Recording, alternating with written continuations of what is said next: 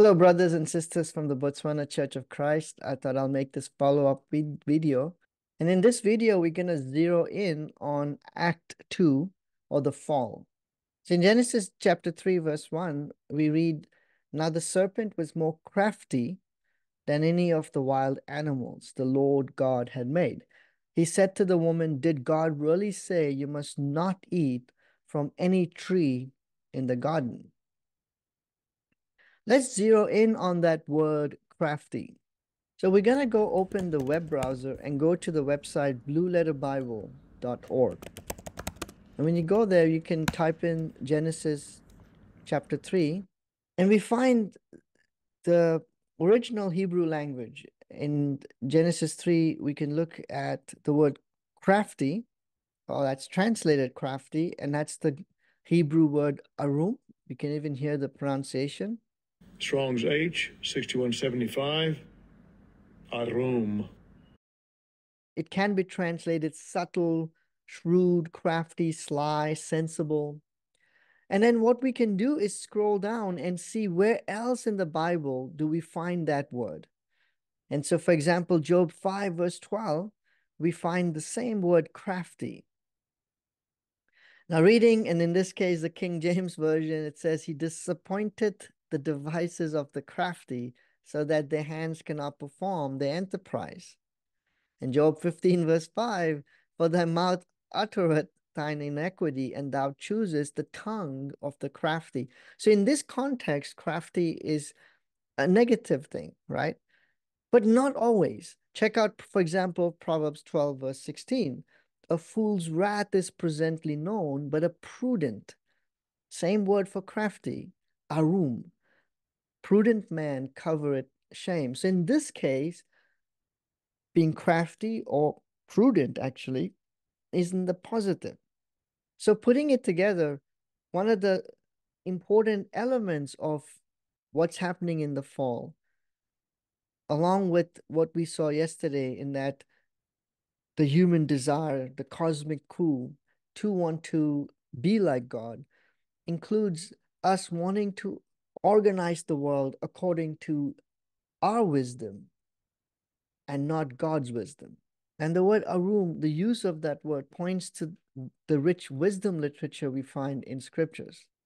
And so again, going back to Genesis 1, the 27, where God makes us as his image bearers and he gives us things to do.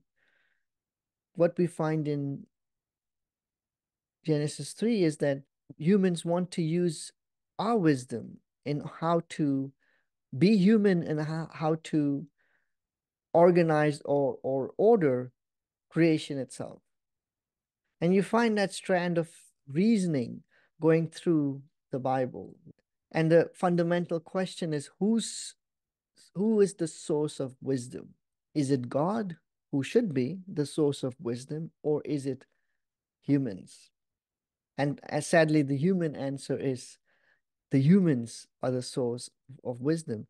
But what turns to be what but what promises a lot delivers, in fact, devastation. So anytime we rely on human wisdom, we actually end up in a far worse off position than we expected, than we hoped for.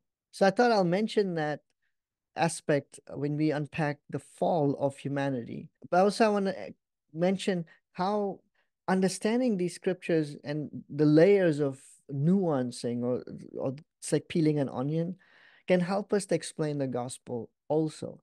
So for example, so for us today, the primary way we explain the gospel is when we go through our study series, that God's word is the standard. We're called to follow Jesus.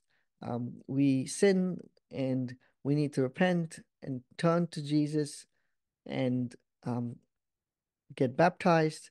And the cross is kind of the pivotal turning point in our studies with people. Now, adding to that, we could also explain the gospel through image bearing and the failure of image bearing and failure to be God's image bearing people. And you can even use the 7 acts of the divine narrative to help someone come to faith.